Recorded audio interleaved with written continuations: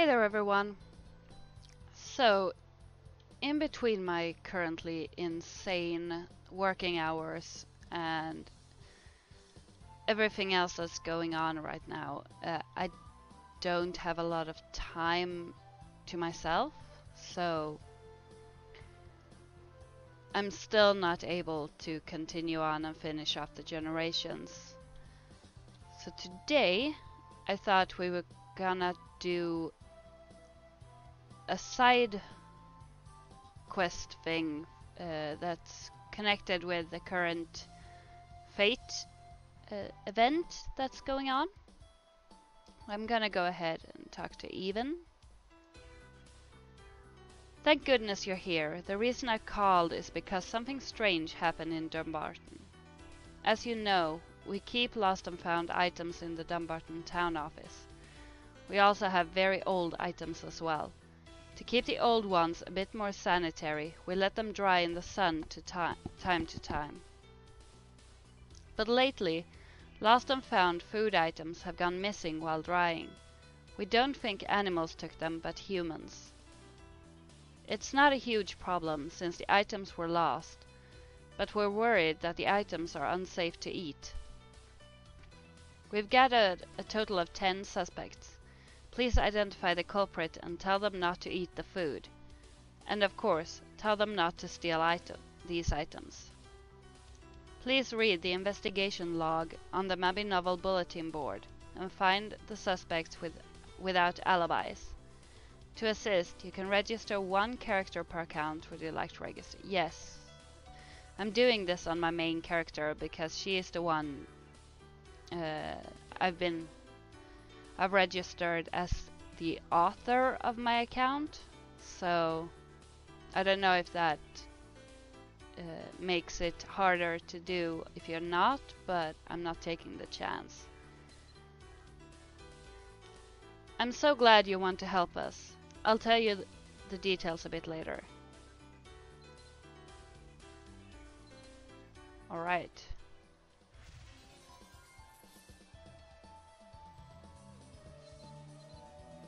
I should be getting... Yes. Oh, I got 2. Collect 5 detective marks. Solve the case to collect detective marks. Can be earned from finding the culprit in the daily quest. Find the suspect. Detective checked all the alibis. Please read detective's log. X, 2, 3, and 4. And tell me which suspect has no alibi. Okay. I'm gonna go to my homestead and do this.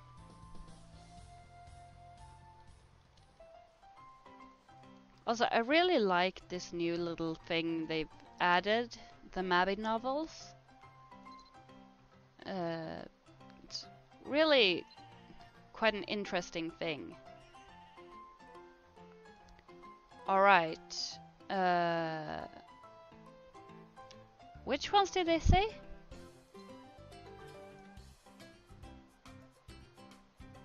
Ten, 2, 3,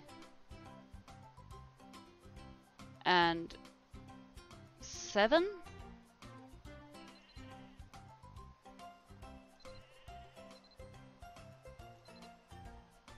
Okay, so 10. I am Detective J, a professional detective that investigates the mysteries of Dumbarton. This case has 10 suspects. These are the interrogation records of Lilias, one of the suspects. So, what were you up to at the time of the incident? I'm gonna close this out. That was the day all of the aged honey drinks were ready. There were no jousting tournaments that day, so I thought I would try to sell some of them. I have a large customer base in Tara, but I wanted to expand my business, so I went out a little further than I normally do. Wow, this honey works wonders for the body. A healthy body means a healthy life. That healer guy was yelling that left and right, and then he bought around half of my drinks. That is to be expected. He is a healer after all. He wanted to buy all of my drinks, but if I sold everything to him, then it would defeat the purpose of trying to expand my business, right? So I went to Tirchinell after I left Dumbarton. I met a few people, but they really had no interest in my product. I decided to seek out someone who is a health nut, kind of like that healer guy from before. Welcome, welcome. I am working on some horseshoes. Would you like some? That was the offer I got while looking for a customer, but it was one heck of a deal. I would have been an idiot not to take it. So quick to abandon your mission. So I used the money I got from selling drinks in Dumbarton to buy a whole bunch of horseshoes. And you know what? None of them fit my horse. Maybe they could fit a cow, but this is a jousting arena, not a barn. And whose fault is that? Just because the price is low is no reason to overstock yourself. She may be profit-driven to a fault, but she is not someone who would lie. Looks like the alibis for these three all check out. 2. I'm Detective J. These are the interrogation records of Tracy. So, where were you at that time of the incident? I was chopping firewood in the camp like I do every day. It was really hot out, so I ended earlier than I usually do. I decided to repair the axes, but I ended up scratching up my beautiful skin. Our views on beauty are worlds apart. A scar on my skin is the same as burning down an entire forest. The very thought made me sick, so I went to see Dillis. Dillis? In Tirchinell? Yes. Dillis is very pretty, but someone so frail could not possibly help someone as muscular as I am. I really want to say something, but I had better not.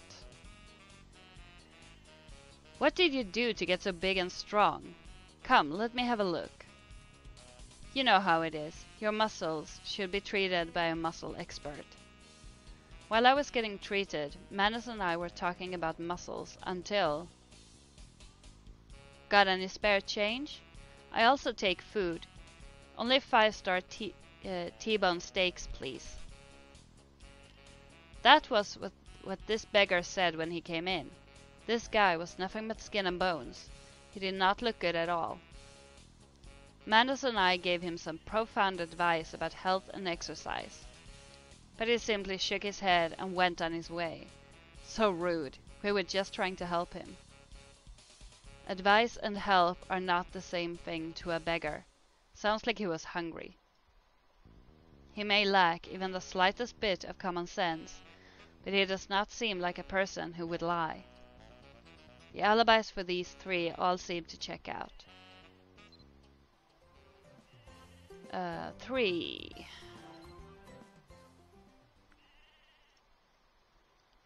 These are the interrogation records of Manus. Can you tell me where you were at the time in question? Well, there were very few injured visitors that day, so I quietly worked out by myself. Your health is your biggest asset, after all. Hold on, I'm just gonna... There we go. Had to attach the charger to my headphones. I think it was a little past noon. You ripped your clothes again, Manus. Perhaps you should stop bulking up. Your clothing size keeps changing, and muscles are not very elegant. That was what Simon said. He even gave me a healer dress personally. Normally, he would have one of the militants deliver it. He may not seem like it, but Simon has a very kind heart. He sometimes makes clothes for the townspeople for free. What Manus said about Simon bothers me for some reason, but I'm not sure why. Since things were pretty slow, I decided to return the favor, so I made Simon a health drink. Simon, you should really take care of your health. Look at you. You look weak because you spend all day inside, and your clothes are all baggy. His clothes were baggy? I added some special ingredients to make my specialty, the Buff Enough health potion, and took it to the clothing shop. On the way, I came across a woman who had collapsed on the road. I later discovered that she is a friend of Neri's. She was famished, so I tried to feed her some of the Buff Enough health potion, but she ended up drinking the whole bottle. Oh. Overloading your body with nutrients on an empty stomach can be very harmful. The woman was a bit careless. For a person who nearly killed someone, he remains awfully dignified. I hope Osla is okay. His health obsession does worry me, but he is no liar. These 3 alibis all check out. And let's see, 7? Was it? Right?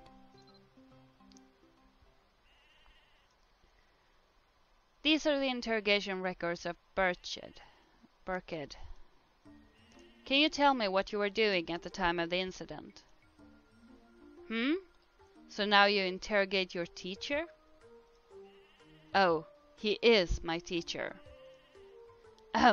Well, teacher, I mean, Mr. Burkhead. Today I am Detective J. I would appreciate your cooperation with this investigation. I have no idea what is going on, but I can tell I am getting involved in something annoying. Where was I that day? Ah, yes. After a full day of handling herbs, I was thirsty for a glass of wine. I was long overdue for a drink, so I went looking for Devi at the Teletian Bank. Okay, you wanted your wine, right? I will find it for you right away. I should definitely order another crate next time. After he said that, he went right into the vault to get the wine. He had to have known that I did not deposit any wine there. Poor Devi. On behalf of Burkhead, I apologize. Suddenly, a sweet smell came from the vault. When I asked Devi what was making that smell, he said it was from the honey drink from Tara. Well, the smell alone was enough to convince me to make my way over to Tara. That is where I met Lilias, the young lady who makes the honey drink. Oh, you poor old man, you look exhausted. Here, take a swig of this honey drink. It will cleanse you entirely and restore your energy. She was so kind when she offered me the drink, so very friendly. The next thing I knew, I had bought a bunch of honey drinks. I have some with me if you would like one. He can act like a child sometimes, but I know my teacher, I mean Mr. Burkhead, quite well. He is not the type that lies. That means the 3 of them have iron-tight alibis. Okay. So, I need to find the one with no alibi? It says 10, 2, 3, and 7.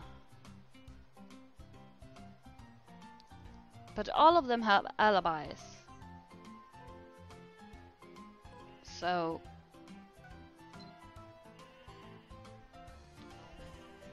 I'm gonna go ahead and read the rest of them and see if I can find anything.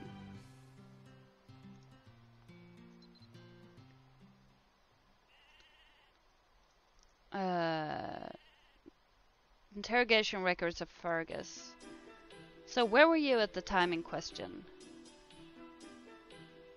Why are you asking me this again? I told you I was making the gathering axe that I got an order for.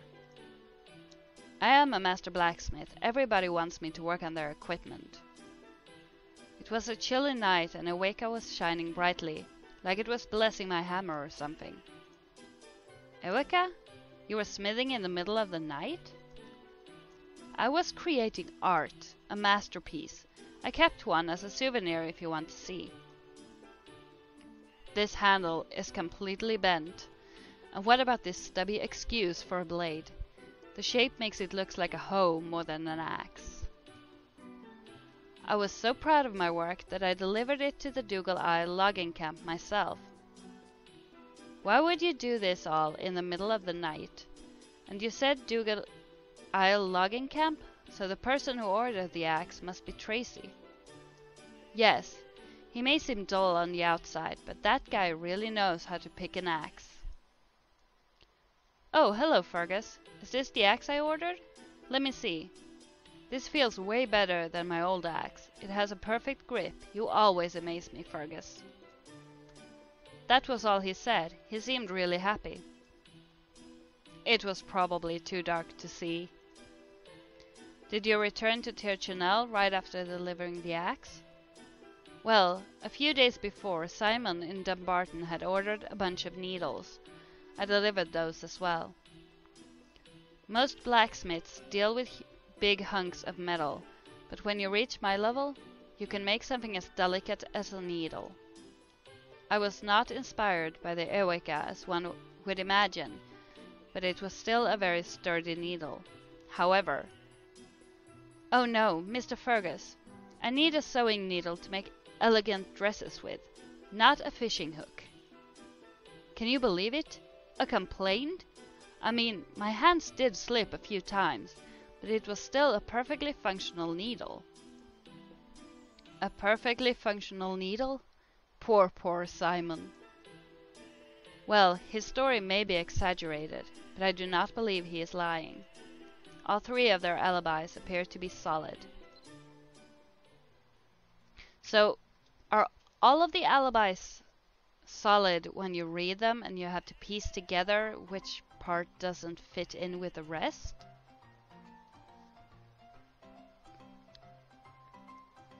I'm gonna go talk to Even and see if she says.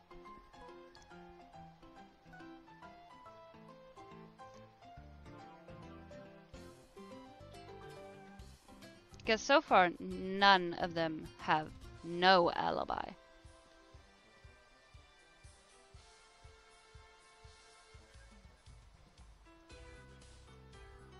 Did you find the suspect with no alibi? Would you like to report now? Was there anyone with no alibi?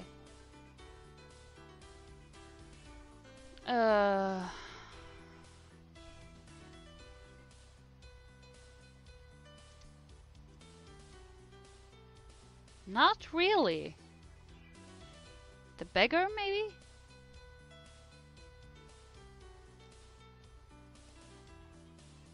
I don't know. Who's Keith? We didn't mention him, did we?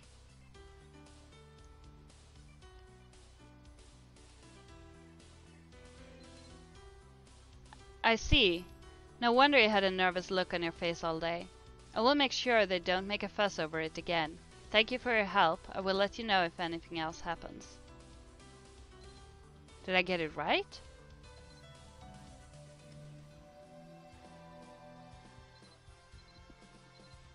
Looks like I did. I didn't expect to. Got a detective mark.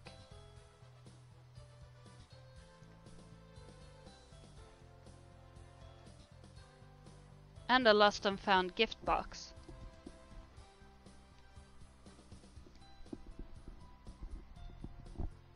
Okay. What's in this? Eggplant seeds. Okay. Well, I think that sums it up for this time. That was really all I had planned. I was expecting it to take a little bit longer. But that was it. I'm gonna have to take a day someday to go through all of the alibis. But I really liked this event, really. And I really, really like the Mabinogi feature. I'm actually thinking about doing a segment where I go through and read some of them. So if you want me to do that, let me know and maybe suggest a Mabinogi or two to start off with, and I will see if I do that. Anyway, have a wonderful day, and I will see you guys soon. Bye!